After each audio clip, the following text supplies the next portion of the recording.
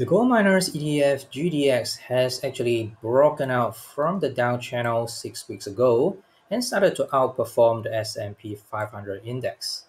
In this video, you will find out the top 3 gold stocks that are set to explode to the upside and also how you can ride on these strong bullish momentums.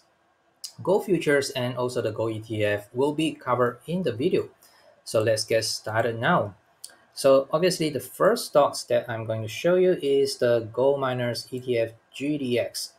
So as I mentioned earlier on, GDX has been in a downtrend for quite a couple of months and only just broken out of this down channel 6 weeks ago. So you can see that once it's actually broken out from this down channel and started with some of the momentum and followed by a minor backing up action, and subsequently here is the strong uptrend. So if you just take a look at this relative strength and I actually compare it to the S&P 500, the SPX, so you can see that actually outperformed this S&P 500 index for quite a couple of weeks. And let's just focus on the past few trading day session. So as you can see, since this uptrend started right here, and the pullback is very shallow, and especially during this last pullback is pretty much a very tight consolidation with decreasing supply. And if we pay a closer look, this pullback is actually probably just tested one half of this bullish momentum bar. So this is indeed one of the bullish character itself. So I just expect that this is a sign of supply absorption, and we'll see a breakout happen soon, and it will just go up to test the higher targets. If we just take a zoom out view, the resistance that I'm having here is somewhere around 42. That's just pretty much based on the previous swing high level. And you can see that there's a strong gap down action right there. So it's currently just bumming into this supply zone right here. So it's actually testing this supply zone. So once it's ready to move up, this is pretty much the natural target place, 42, followed by the next resistance at about 45 or 46. Okay, so next we'll just look into gold futures. So as we can see here, gold future has been trending up nicely since April. The bottom formed in April and is right at the moment. We can see here this very strong momentum move up that comes with aggressive volume. So suggested that there is aggressive demand come in to actually push up the price. So this is indeed a very bullish momentum and also bullish signs for gold futures to actually continue to move up to test at least the target price at about 1950 or 1960. So pretty much is the swing high level. So you can see that every time the price actually hits this level, there is a very strong impulsive down movement. So again, this is another strong impulsive down movement. And this is the first time we actually had this strong impulsive down movement where you actually break down from this apex formation or the symmetrical triangle. So naturally, I think this is a very good place for gold to have some sort of the reaction, and then we need to judge the character from there on. So at the moment, I'm still very bullish about gold futures and also the gold ETF itself. And now let's just jump into the first stocks I'm going to share with you. So this is HECLA mining. So at the first glance, this is pretty much a reaccumulation trading range. So you can see that there is one thing that stands out. There's the spike of the volume. I think that could be related to the Wall Street bets, where at that moment there's a lot of speculation about the silver ETF and also the gold mining ETF as well. So that could be that day. But anyway, let's just tackle from the price action point of view. So we can see that there's a spike of the supply right there, which essentially just stopping the up move. And here comes the reaction down that comes with relatively high supply level, and subsequently it's still pretty much consolidate within the trading range itself. So you can see that that is the trading range from about 4.5 to about 7. And just a couple of weeks ago, we see there is a good strong momentum breakout followed by a backup action and subsequently another acceleration to the upside. And if we just pay attention to the past probably 2 weeks, there is a very interesting movement happening right there. So we can see that the low of each candle is getting lift up, and up. So this is a sign of the supply absorption process where we see that the volume has been decreasing throughout.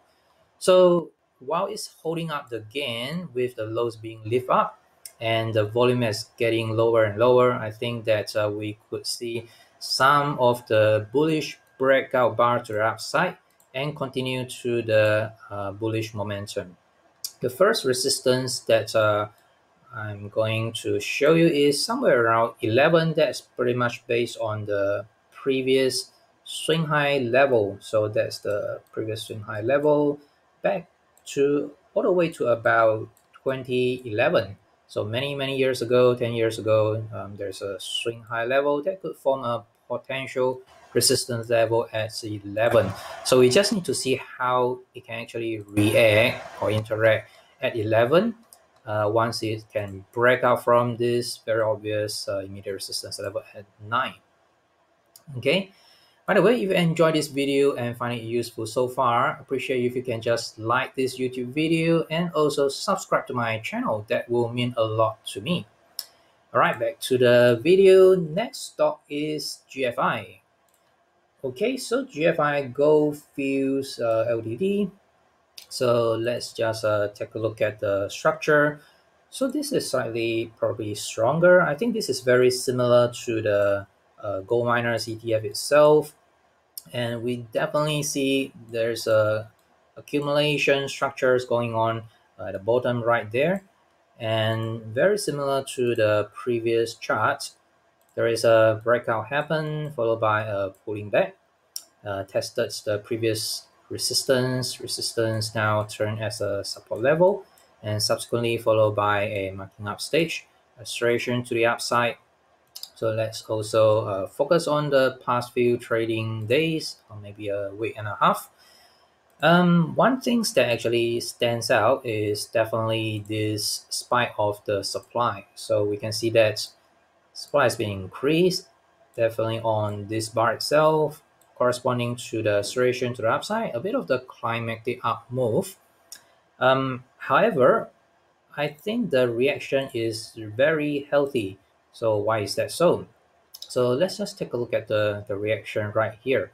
So you can see that the up move, the acceleration to the upside is very intensive, all the way from 9.5 to 12.5, probably in 2-3 weeks time frame.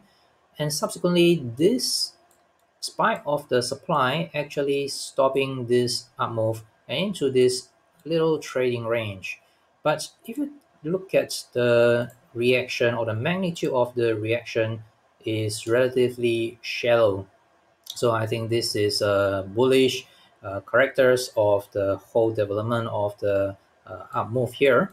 So in terms of the reaction, we definitely see there's a leg down and subsequently followed by another test here. So there's another test here. So far it's still pretty much stuck within this trading range from 12.5 to about probably 11.7.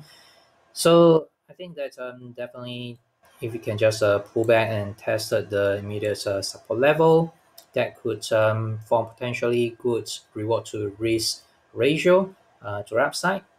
Otherwise, we just need to wait for a breakout and continue to the upside. The immediate resistance level obviously is at about 12.5, which is the swing high level at this buying climax high, and followed by 13. So let's zoom out a little bit to see the previous swing high level turn as a support. So you can see that this swing high level and also this swing high. So 13, 14, there's a resistance overhead right there. So I think that based on the momentum developed here, we definitely can see some kind of the resume momentum upwards and test the resistance right here, 13 to 14. And then we need to see how it can actually react from this resistance zone. All right, so this is GFI, and the last stock is a well-known stock. Okay, so this is NEM, NEWMONT. So NEWMONT Corporation is just having this great accumulation structure or reaccumulation structure. So we see a striation to the upside. So let's just maybe start from here and analyze a little bit right here. So this is pretty much the COVID sell-off, and we see a kind of a very shakeout type movement or the V type bottom, and subsequently followed by trending up right there, and there's a shortening of the upward thrust right here and forming potentially set up a change of character move down. So this is the down wave that actually sets up the boundary of the trading range. So you can see that it has been stacking within this trading range for almost a year. So that's last year May and last year June till this year May and June. So pretty much a 1 year courses has been built up for NEWMONT. So in terms of the volume signature, we definitely see some kind of the supply going down right here. And in terms of the price movement, there is not much happening. It's just pretty much testing the support and the resistance right there. And like the previous stock, so this up move actually started somewhere in May, and we see a sign of strength rally breaking out. So once it has broken out from the accumulation structure, look at how shallow and tight is the reaction for the past 2 weeks.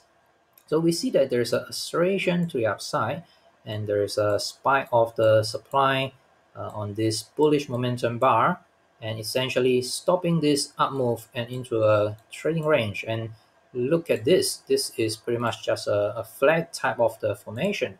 So this is the flag pole, and this is the flag.